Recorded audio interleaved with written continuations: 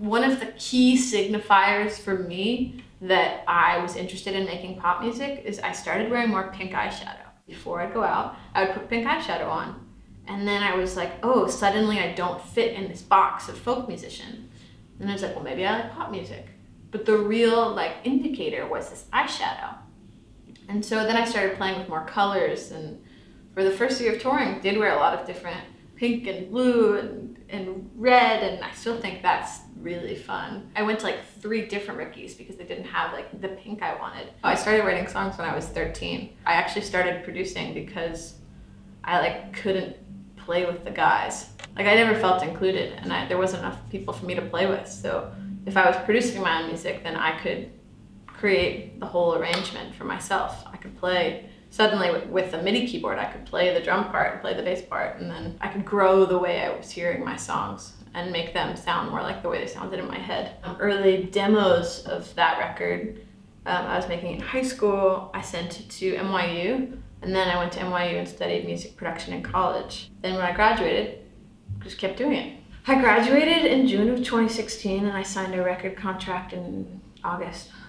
Being on stage is such an expression of yourself, and I think I have found that performance is best when you're as close to your present self as possible. I'm gonna let you in on a weird kind of selfish little secret, but it's all just for me. I've brought out stylistically a new side of myself, because it's like I get to kind of play dress up all the time, and that's super fun.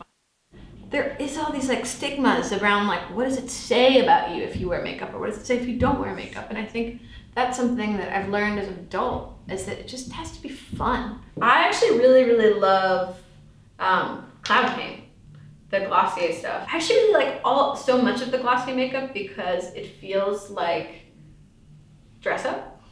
It does, and like the fact that it's called paint makes it feel like, it makes it feel fun. And I think that, and also just like whimsical in this way of like, there aren't rules. It makes it feel playful, which that feels exciting and feels good to me.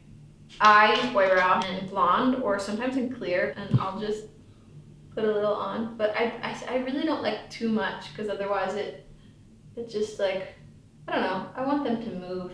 Sometimes when I am on stage, I'll add a little bit of glitter, and instead I'll use blue mascara. Whenever I wear this jacket, I feel like a little bit like a disco diva, and that makes me always feel like I need a little bit of glitter anyway.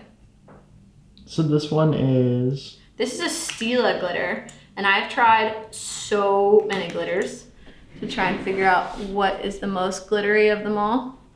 But this one actually, like, there's nothing creamy about it. I used to use Vaseline and then apply glitter that way, but it always was ending up in my eyes, and it was just like really hard and kind of painful to take off, because it's kind of just like pieces of plastic.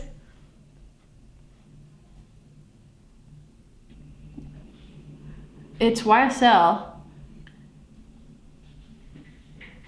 And that's, yeah, that's kind of it. It's just like a Kiehl's chapstick, but it has a little bit of tint. It's called Pure Petal, and I wear this a whole lot.